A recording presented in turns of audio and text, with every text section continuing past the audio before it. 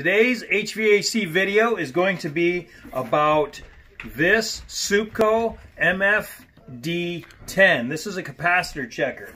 I've got a couple of capacitors here we're going to check, and what we're going to do is we're going to hook the capacitor. Let's just get right into it, show how this thing works. Alright, so what you do is, let me start with the bad one first. You connect the leads to the capacitor and simply hit the button. It's going to register what's going on with the capacitor. In this case, it tells you that it's a short, okay?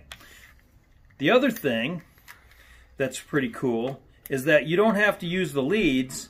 The tips are magnetic, so they'll stick right to it if you want to just use the magnetic tips. Alright, so that's that one. Now, in the event that the capacitor was open, it would read open like this. But what you should see if you have a good capacitor is something like this. Now this capacitor is rated at 7.5 microfarads. So you press the button and instantly it tells you 7.3. Now that's the rating on here, plus or minus 5%. And that's well within range, so we know that we have a good capacitor. So that's how you use the Supco MFD10. They're real affordable. It's a quick and easy way to check your capacitors.